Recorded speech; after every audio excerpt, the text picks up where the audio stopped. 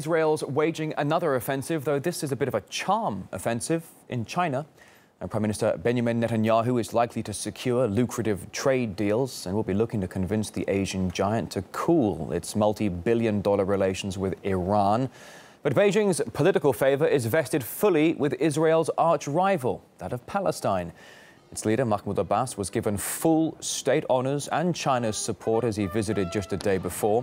A meeting in the capital, President Xi Jinping went to offer a four-point peace plan, calling for an end to the Gaza blockade and the restoration of Palestinian rights. RT's Paula Sleer now reports on the rush to the east. The Israeli Prime Minister Benjamin Netanyahu and the Palestinian President Mahmoud Abbas are currently in China. They're there on a week-long business trip, but obviously they won't just be talking business, they'll be talking politics, and they'll be trying to further cooperate and entrench relations in the fields of economy, trade and science, and also develop mutual political trust. For some time, we have witnessed how China is trying to influence the Middle East and play a bigger role in this part of the world. If you look at Israeli-Chinese relations, in 1992, the two countries began and established diplomatic relations, and since then, they have developed increasingly close commercial, military, and strategic links.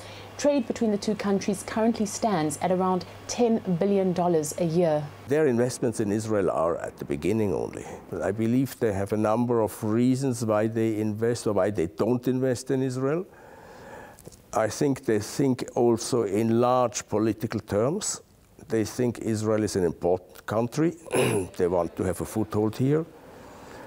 But we also noticed that China has always supported the Arab side in the conflict, at least verbally. But we noticed that in the recent past, they have become maybe a little bit more hesitant. And maybe they want to get something back from the Arab side. What is particularly interesting when we look at the relationship between Israel and China is that it seems to be coming on the back of a cooling of a relationship between Israel and the United States. There's no secret that the Israeli Prime Minister Benjamin Netanyahu and the American President Barack Obama do not like each other. And obviously Netanyahu is going to look around and search for new partners, one of whom could easily become China. If you take note of how China is getting more and more powerful, of how the world is becoming more multipolar, then it is clear that there is no room for ignoring a world power such as China. If you look at the Euro crisis, where did countries go in terms of asking for help? China. If you look at the North Korea crisis, where did countries go? They asked China for help. Now, Netanyahu is in China at a particularly sensitive time in terms of Israeli-Syrian relations. Many people asking why he did not cancel his trip to go there, and in fact, what role the recent Syrian-Israeli flare-up will have in terms of the agenda that is being addressed there. China has always had a firm position towards Syria, and it has always been on the side of negotiation. Never did it support the bloodshed from either side of the conflict. So it will be interesting to see what comes out of, if anything, Israeli-Chinese discussions over the situation in Syria. Correspondent Paula Sleer right there. And while Israel is under no illusion that it can persuade Beijing to abandon Palestine's cause, there are plenty of other opportunities for it. That's according to Professor Steve Tsang, the director of the China Policy Institute at the University of Nottingham.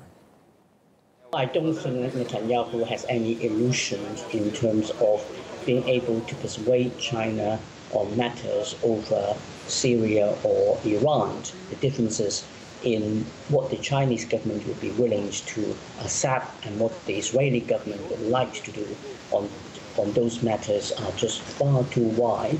There are plenty of other relationships between Israel and China where they can easily develop and promote and enhance. But then, of course, on this occasion, the visit is not purely bilateral because the Chinese have clearly also arranged for Abbas to go to China one day ahead of Netanyahu. And there, of course, also reflects the Chinese desire to project the image that China is first and foremost loyal to its closer friend, and China has been a very strong supporter of the Palestinians for decades.